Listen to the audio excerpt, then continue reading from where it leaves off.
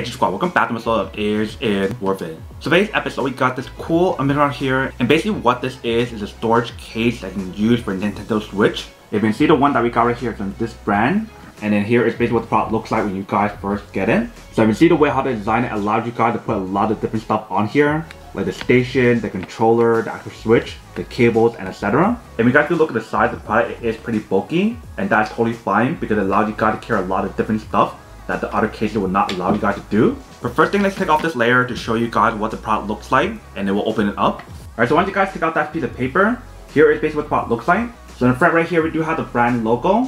Top part, we do have a handle for it to carry around really easily. Right here, we do have a zipper for it to open up. And inside, they do give you guys the option for it to hang stuff on here and here as well. So maybe I can use that as a strap. When you guys feel the material that's on here, it's definitely like a hard shell case. So definitely will have that protection when you guys do put stuff inside. But here is basically what the case looks like when you guys first get it. Let's open up to show you guys what the inside looks like. Alright, so once you guys open up, here's basically what the inside looks like. So inside they do provide a strap option for you to strap it on the side. So that you can use that as a shoulder strap if you guys do want to. And I will put it on in a second to show you guys what it looks like.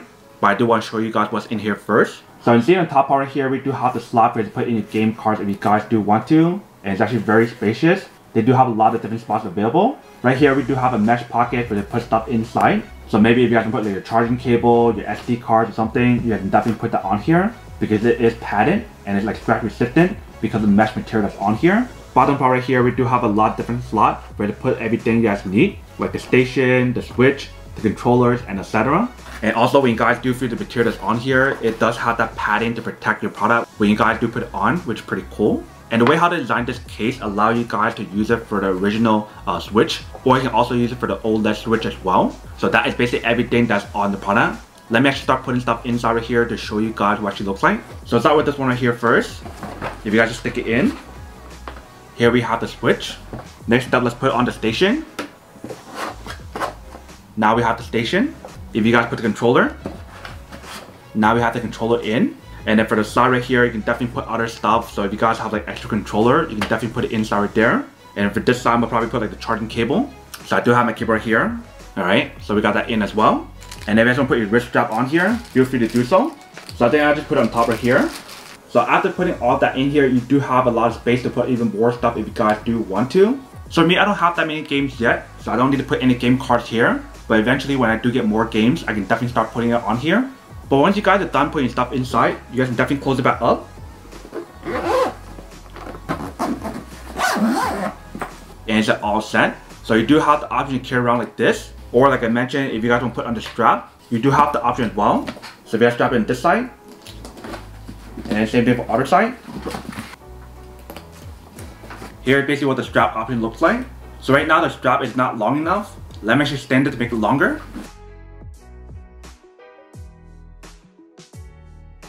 Alright, so now we got a longer strap. Let's put it on.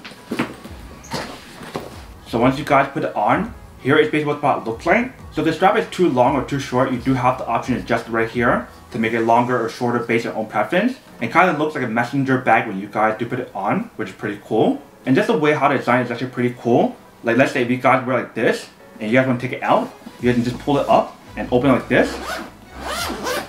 And just take out what you guys want inside. And once it's done, seal it back up and bring it along with you guys anywhere again.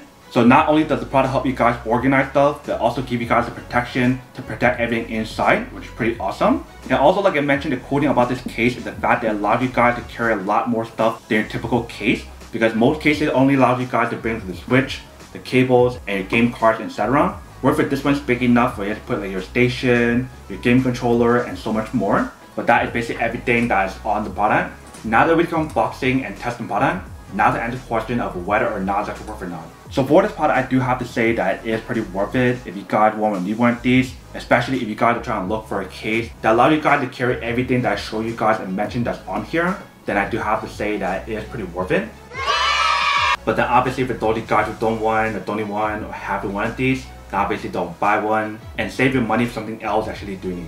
So that's basically everything for this video itself. If you guys like this video, make sure to smash that like button in the bottom. That will definitely help this video out, and it will definitely help with the algorithm as well to promote more videos for you guys so you guys can see more of the videos or similar videos as well. But as always, make sure to stay positive, be you, and I'll see you guys in the next episode of Is It Worth It?